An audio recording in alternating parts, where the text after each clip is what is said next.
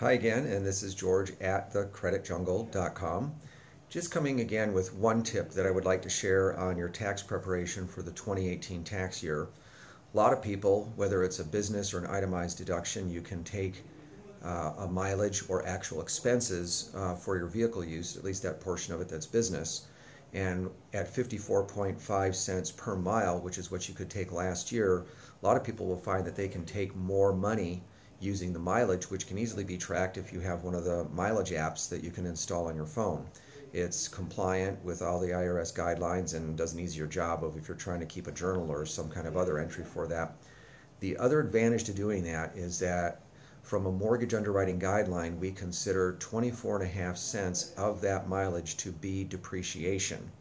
So if you had 10,000 business miles that you traveled, that would be a $2,450 add back to your income that you would not get if you're taking actual expenses. So you'd have another $200 a month of qualifying income when it comes time to get a mortgage. So just something to consider, and there's some other very practical tips that again we can increase or maximize what you're deducting as far as you're saving as much as you can on your tax liability, but not shooting yourself in the foot when it comes time to get a loan. Anyway, talk to you soon. This is George out from thecreditjungle.com.